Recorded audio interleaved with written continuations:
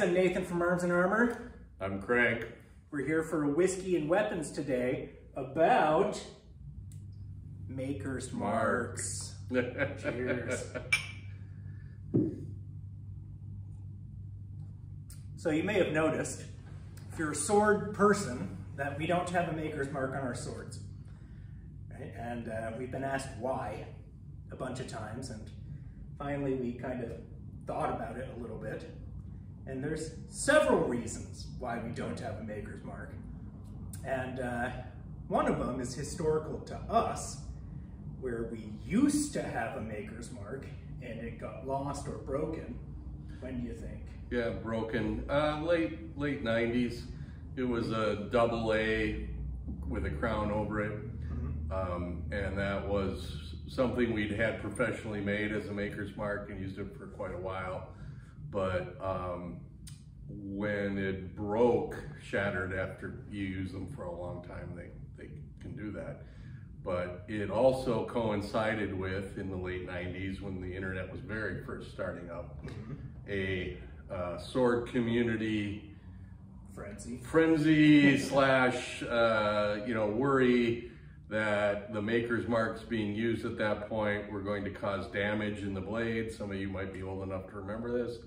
And so when people were striking Maker's Marks in blades, because you do that when it's hot usually, that they were worried you were inducing a weakness along the blade. And so at that time, when that kind of blew up and everybody was like, oh, we shouldn't do it, and some people were saying they wouldn't buy them without Maker's Marks and stuff, it broke and we just didn't end up replacing it, really. We've thought about bringing it back at some point, but that is wrapped up in why do you want a Maker's Mark on there, right? And that comes down to, what are you doing as a maker and how important is that, branding. Yeah, it's like, what are you going to do to make it yours? We've been around so long and we've made so many things over the years that are pretty recognizable and kind of community-wide that we felt, we can make a good sword and people are out there buying them all the time. And, there's a time or two where people will come in and say, hey, is this sword yours? And we can tell instantly if it is something we've made in the past. It's not like you're gonna misidentify it as somebody else's. So yeah, we do stuff differently enough from other makers. You can tell when it's ours if you know much about swords. And you're in the community. And its style and function and kind of the types of things we make. And that's a little bit more of a medieval attitude towards it. This is the second reason, because the way that people use Maker's Marks today to indicate who made the sword is pretty unmedieval. Very unmedieval. Right. So I have 3 historical medieval swords here from the Oakeshott Institute collection. I'd argue that none of them have Maker's Marks on them. They have 2 of them have marks. I don't think they're Maker's Marks. So let's take a look at these. And one of the reasons why is in the awareness of doing a craft and being a person who makes things in the community in the Middle Ages, you did not put yourself above and beyond, well, God for one, in any way, shape, or form, but just the hubris of putting your mark on something. Even the artists of paintings and sculptures at that time did not do that. You don't start to see that until you get the humanist influences after the expulsion from Prague, I believe it is. And then you get this, oh, I'm going to take credit for it. Prior to that, taking credit for it would get you stamped down, not only by your peers, but by the community at large, where the hubris to put your mark on it was considered very gauche and unseemly and downright kind of evil. Yeah, right. You're making a stained glass window, or you're making a sword, which is a cross, or you're making a painting in the church.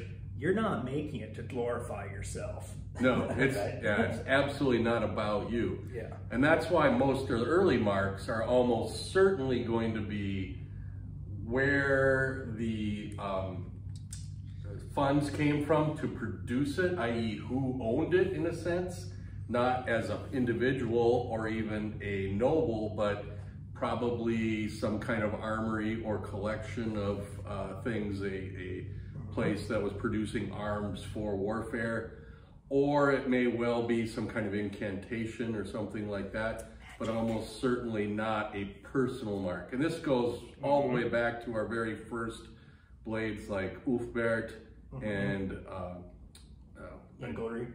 really, yeah, where those are not makers, right? One translates basically as the angels made me, and the other one is a bright tooth or wolf's tooth or something like that. Now, there's been some research that indicates that may associate with like a large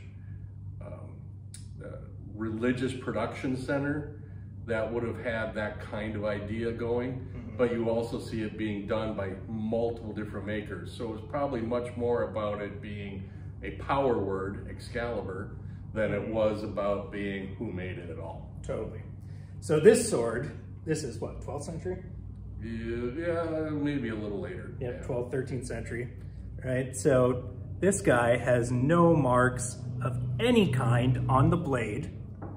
It's fine. The only mark is on the pommel, and it's on both sides, and it's a cross, right? And that wasn't the person who made it. This was a symbol that was important probably to the person who owned the sword, something like that. And crosses are pretty ubiquitous across the Middle Ages as far as being, if you're gonna have a mark, it's very easy, 2 chisel strikes, but it also invokes the power of God and all those things that come with that.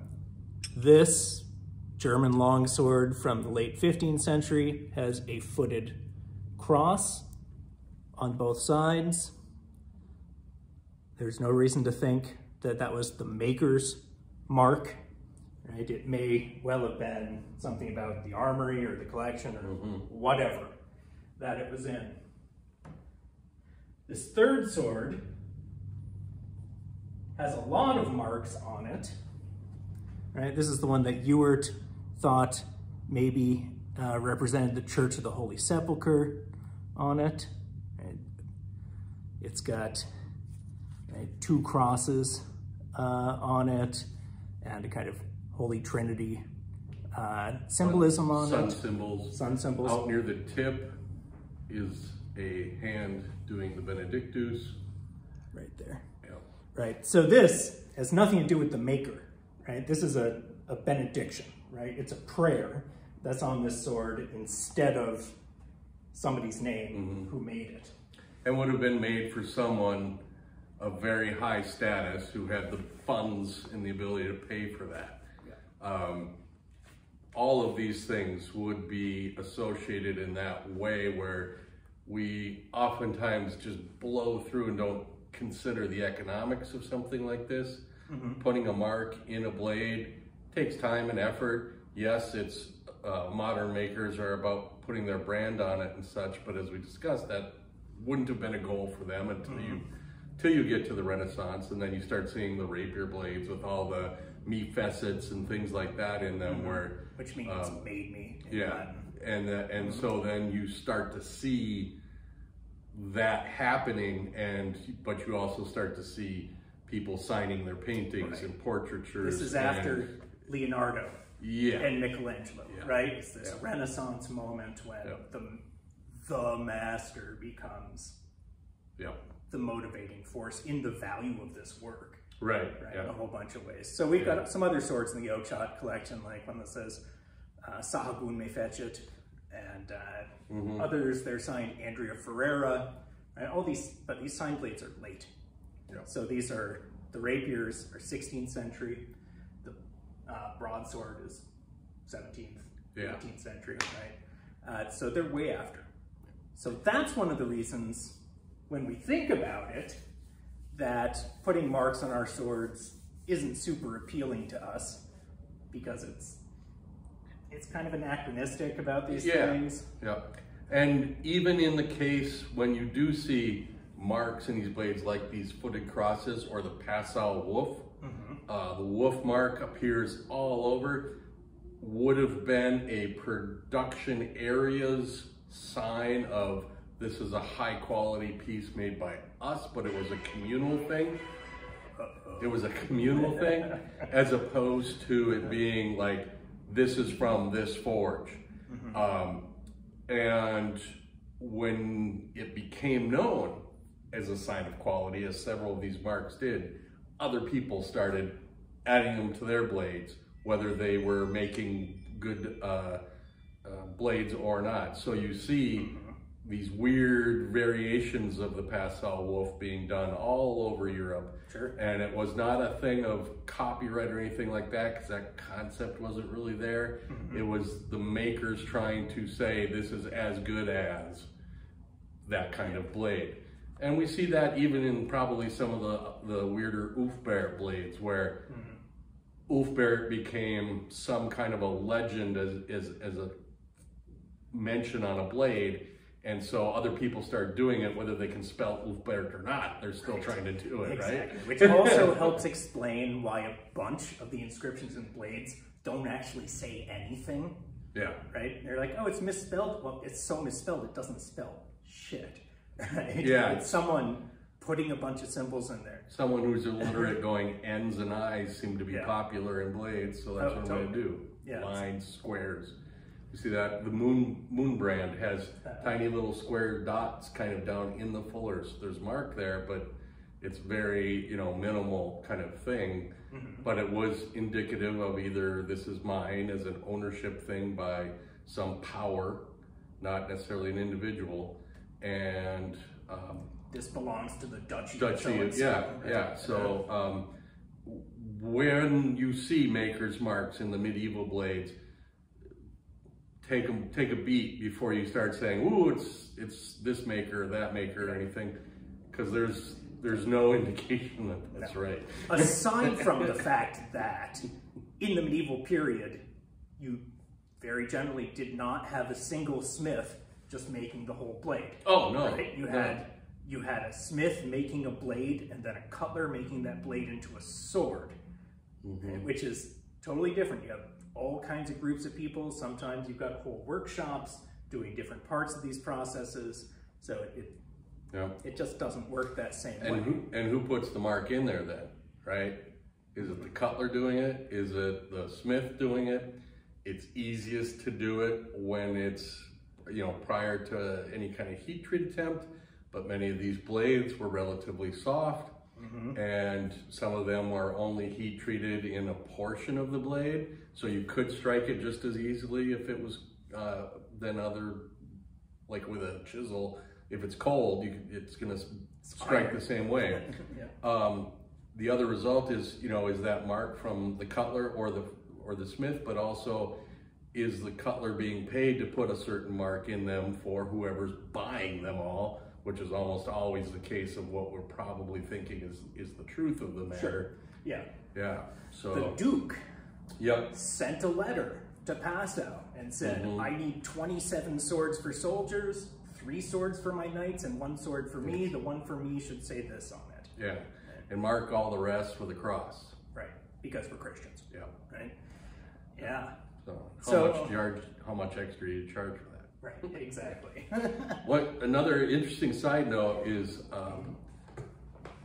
Roland and a couple other researchers have noticed and started to document Roland Marsek is Dimicator. That a lot of these marks are right on the cog of these swords, the center of gravity where it wants to balance if you put it on your finger.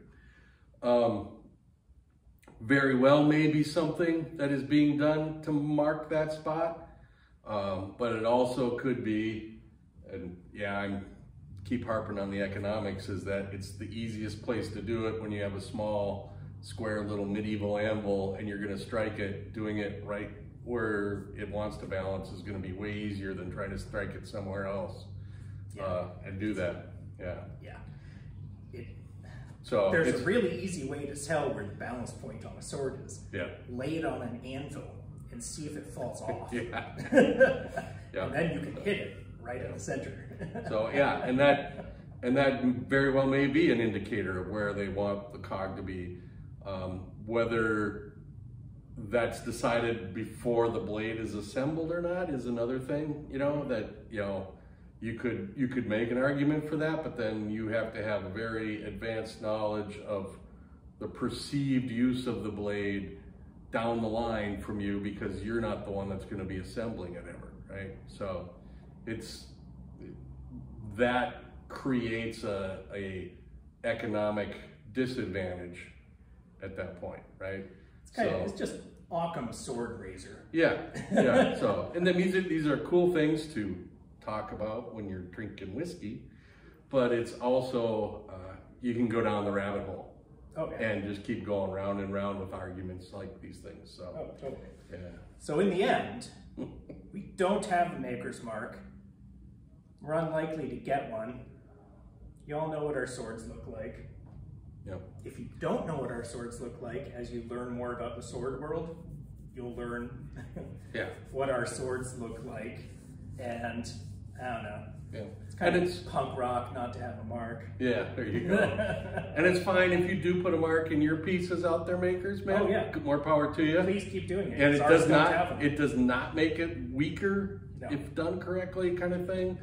Some people etch them in. All that's fine. All that's period. So, you know, it's one of those things where people sometimes want to simplify it for their minds today. And it's like trying to simplify any kind of complex human experience that we have. So if you want to come up with one reason the turmoil in Haiti happens, you know, go ahead, but there's no way to narrow it down that There's easy. a lot of reasons. Yeah, there's a lot of reasons. Yeah. So, no maker's marks for us. Thank you for watching. This maker's mark is delicious. This is enough maker's mark for us. Cheers. Cheers.